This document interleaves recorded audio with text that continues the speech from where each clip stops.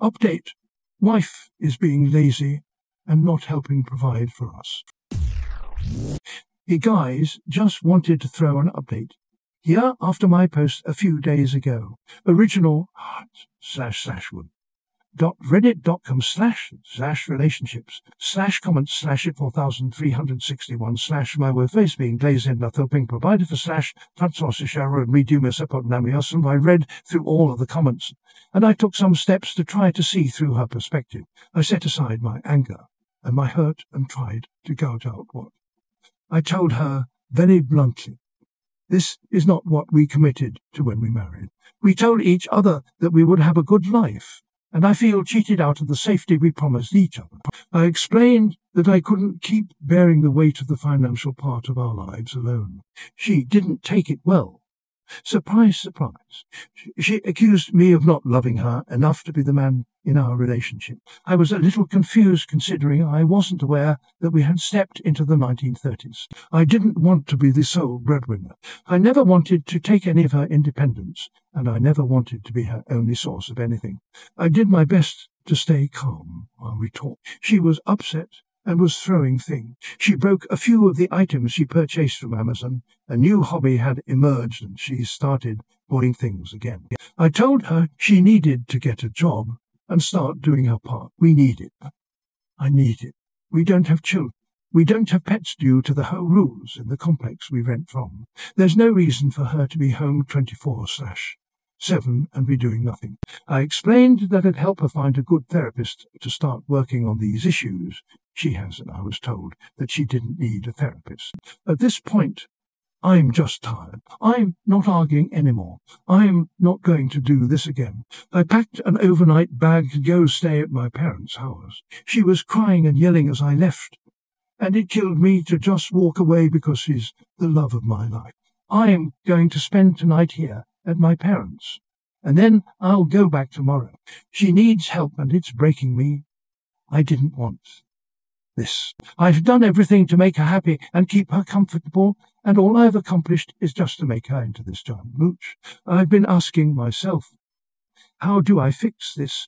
Can I even fix this? But I realize there's nothing I can do except stop being a doormat. She doesn't respect me. She doesn't care about what she is doing to me. How could someone be so selfish? But who knows? That's probably a story for another day. But thanks everyone. Stay safe out there. Too long, don't read. Confronted my wife about her lack of financial responsibility to our lives. Was met with tons of anger, and now am sleeping at my parents' for the night to let her cool off. Just wanted to share an update for all those who commented with really helpful advice. The fact that she was throwing and breaking things is a really bad sign, especially following such a simple and reasonable request as I need to contribute to this relationship. You did a great job communicating your needs and removing yourself from the situation when it became volatile. I hope staying at your parents' brings you some reprieve clarity. My wife became a SAHM and we live on a single income, but only after we started having kids. He worked for years before then, and we saved a lot of money after all of the kids were in school.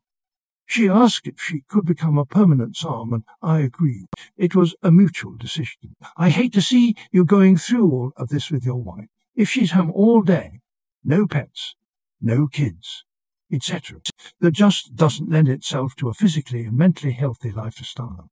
For us, it was a mutual decision, and I am certain that our kids benefited from it. If my wife hadn't changed her mind about having kids, she would have kept working.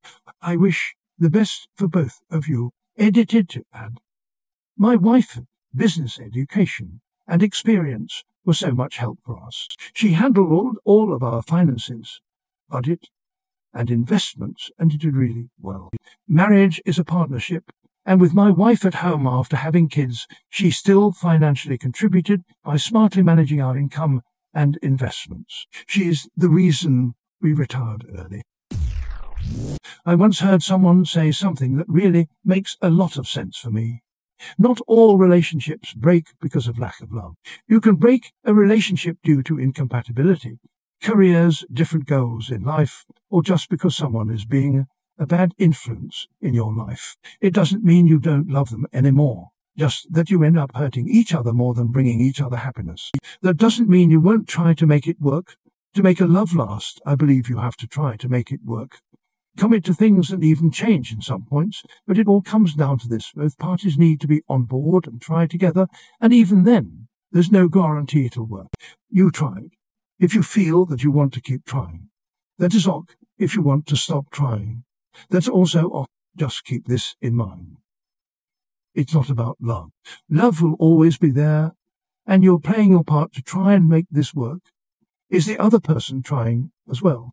Is the same amount of effort that's being put by them to make this relationship work enough for you?